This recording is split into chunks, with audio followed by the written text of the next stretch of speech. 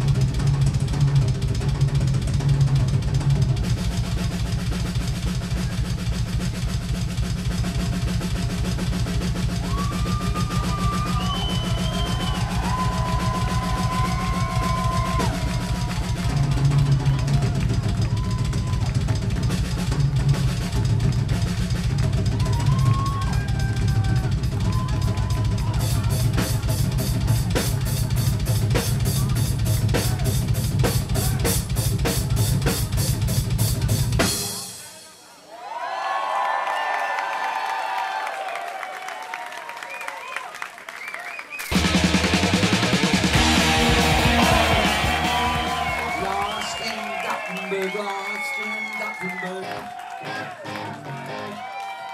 Lost in Gothenburg. Wi-Fi.